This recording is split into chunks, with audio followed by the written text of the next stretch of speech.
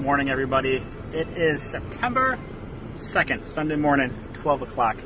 I'm running to the office to do some work. Then I'm off to hold 4715 Clover Street open today.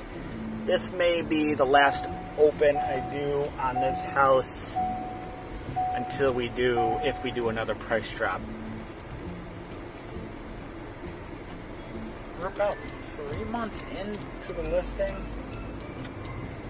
No serious offers yet, but we do have some people interested on Facebook that are going to come to this one. So I like doing these opens.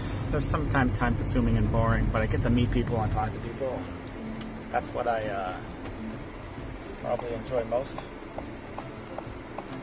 about doing the opens, for sure. But we'll see. Alright, so it's about 20 minutes to 1. Pretty warm out, but there's a nice breeze, so I'm going to open some windows instead of turning on the AC. And then I'm going to go walk around the property a little bit, walk around the house, turn on some lights. Here we go. The more time I spend at this house and in this property, on this property, I wish that I could buy it. But not yet. Not yet. Someone just asked me why all the open houses end at 3.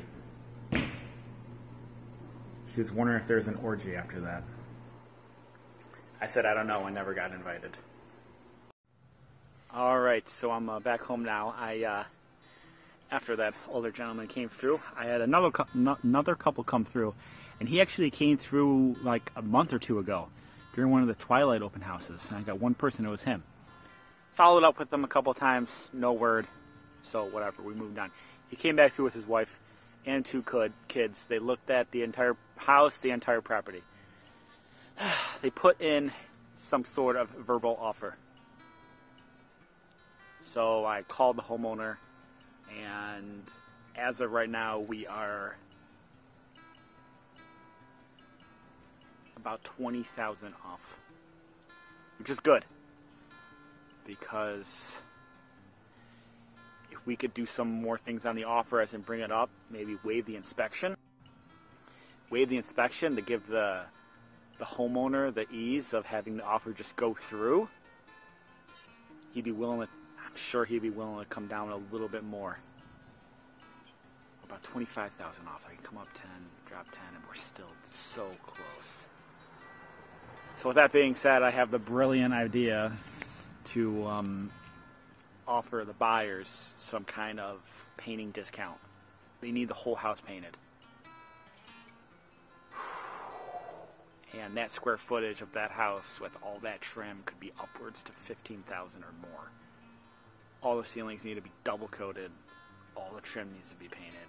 And gladly, a quarter of the walls don't need to be touched, but still, there's a lot of work there. Maybe paint even the garage.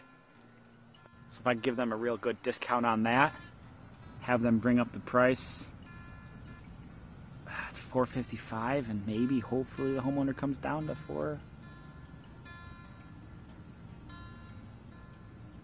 $455. That would be nice. I'm saying this now. This isn't going to be viewed for about another week, so I'm not worried about saying numbers like this until we actually get some real offer and actually sign a contract.